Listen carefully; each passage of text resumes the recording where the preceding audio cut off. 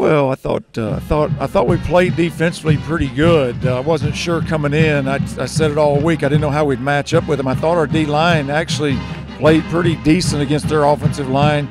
You know, the quarterback's a really good player. I thought their running back's a good player, but I thought we held in there defensively. Gave up 17 points, you know, on defense, and so I thought we did some good things. We had the big penalty when we hit the quarterback that hurt us, but you know, I thought that was probably the real positive thing coming out of it.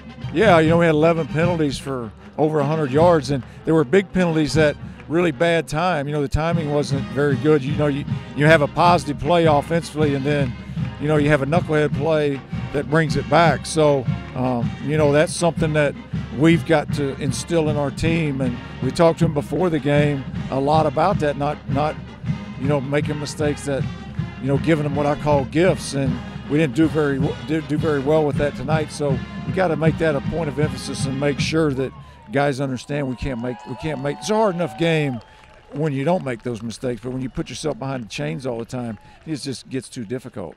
Yeah, I thought, well, Jeff played well. Carrington played pretty well other than the bonehead play. Zach Duncan, I thought, really played well. I was really proud of him. I'll have to look at the film to see past that.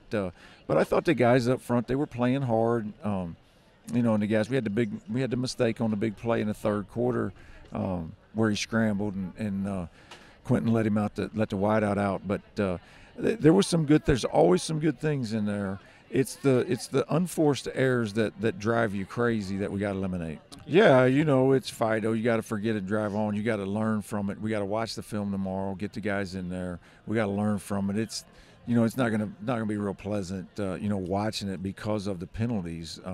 Because we had opportunities. We were in the game. We had plenty of opportunities, but, you know, we shot ourselves in the foot. And give Eastern Michigan credit. Like, they had 10 penalties, but they weren't of the nature that ours were. And they have some good players, and they played well. Give them credit. You know, we're on the road at their place, but we've got to go back and make sure we eliminate a lot of those mistakes. Well, I came out ready to play, but I have to attribute every play I made to the defense. We were playing pretty solid, especially as the second half came going. We still didn't play the defense we wanted to play tonight, but we're going to come back tomorrow and really just analyze the film and try to get the little nicks out of our defense so we can come back stronger next week against Kansas State.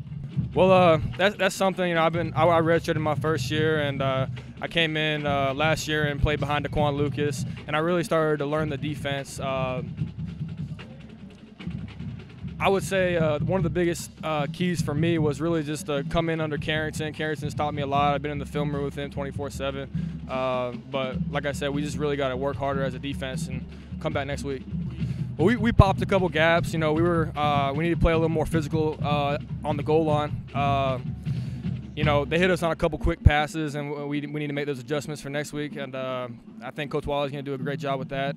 We're just going to come back tomorrow and try to make those adjustments so we can come out and get that win next week.